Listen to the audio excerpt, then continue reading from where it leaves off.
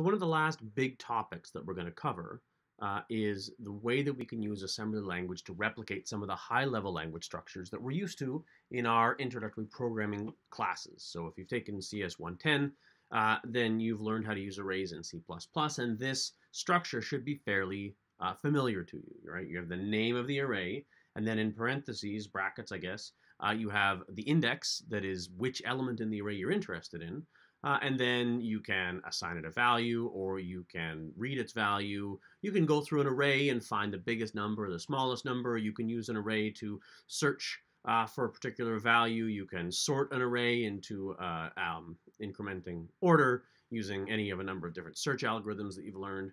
And this is really the first big data structure that you work on until you learn some of the higher level data structures like linked lists and trees and a bunch of other stuff.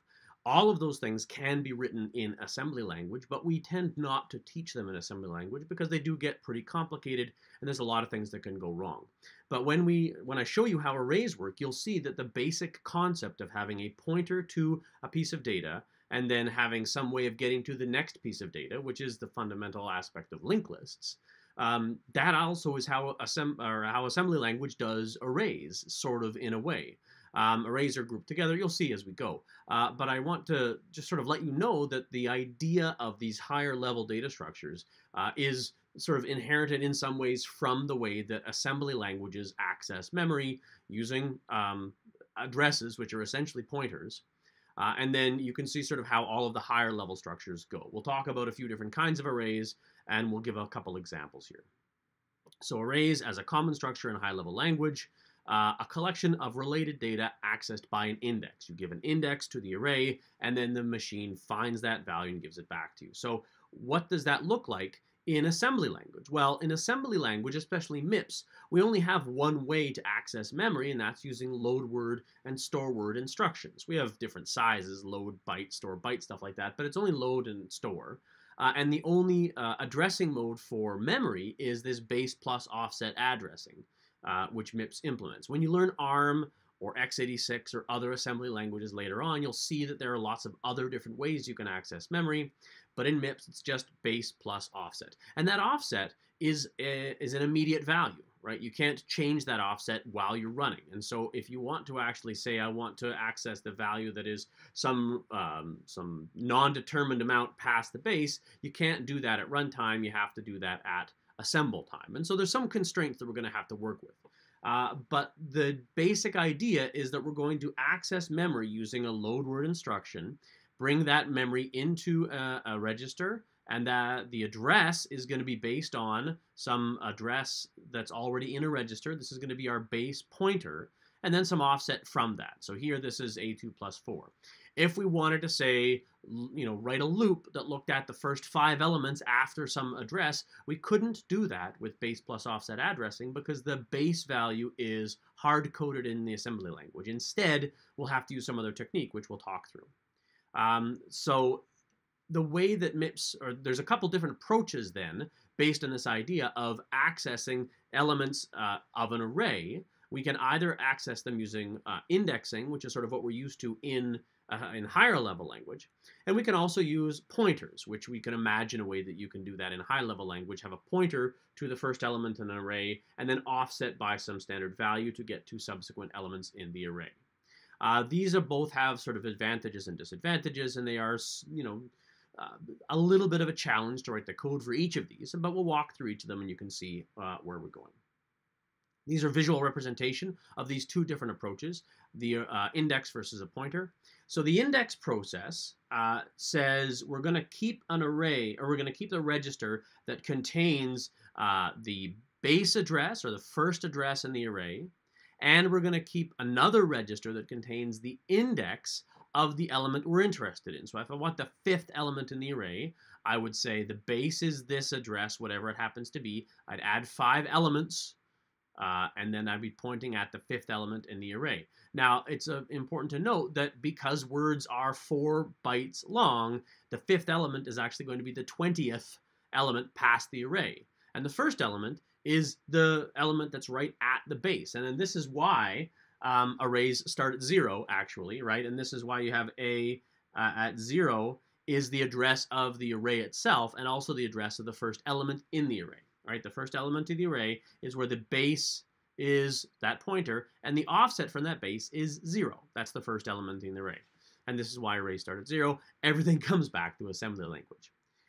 So then the other way to do that is to, instead of having two registers, one for the base and one for the index, we have one register, which is the element that we're interested in, and we just modify that locally based on what we want to do. So if we want to walk through all the elements in the array, we start with the array pointing at, or we start with the pointer pointing at the first element in the array, and then we add 4, and we add 4, and we add 4, and we add 4 to the pointer itself, as opposed to the index. And that works as well. There are some positive elements and some negative elements to this. But this is probably the easier one to understand, especially if all you want to do is walk through the elements of the array in incrementing order. This will allow us to do sort of random access, accessing any element in the array at any point. And so if you want to do higher level sorts that involve jumping around in different areas of the array, this is going to be the way you want to do it. This one will work fine if you just want to start at the beginning and go through to the end, which if you're searching or looking for a maximal value or doing a basic insertion sort or selection sort, this is fine. So when you are in the lab for this course, you'll walk through the pointer access format of array access. And that just means that we're going to have a register that contains the address of the element we're interested in. And when we're done with it, we're just going to add 4 to that and go to the next element in the array. It's almost like accessing the elements in a string, which we've already sort of done, right? We look at the first element in the string, and then the next element, and then the next element. In this case, we're only looking at it 1 byte at a time because each character is 1 byte. If you're looking at it in a word sense, meaning 1 word at a time, then you're going to do 4 bytes at a time, and so we add 4 to our pointer each time we go. The problem with the pointer access is if you're not careful, you might lose where you're at, right? You're not necessarily, unless you're careful about it, maintaining access, maintaining some pointer to the first element in the array. And so you might lose where you're at. It is a little bit more difficult to access information randomly, although it can be done. You need to know relative to your current location where the next location of interest is. So if you want to jump back 3 elements and then jump forward 7 elements, you can do that, but it's harder to keep track of. But again, if all you're doing is walking through one element at a time, it's nice and straightforward. So there's no easy way to access a random element, and access to the first element can be lost if you're not careful, but it's a good way to learn, and so that's what we do in the lab. Indexed addressing, then, as we said already, is we maintain 2 registers. One is going to always point to the beginning of the array, and one is going to have an offset from that array that gives us the element we're interested in. It's sort of hijacking the process. Instead of saying an immediate offset, which is how base plus offset addressing works on a load instruction, we have a register offset, which we then move. But we need to do this in a few instructions rather than having a single instruction that does this. That might be another thing that would be interesting to ask you to add to the assembly language is register plus register addressing as opposed to register plus immediate value addressing. And what would that look like? What would the instruction look like? How would you have to modify the data path to make that work? That would be a nice, interesting, difficult, but interesting question. Maybe we'll use that as a review question before the exam. We'll see.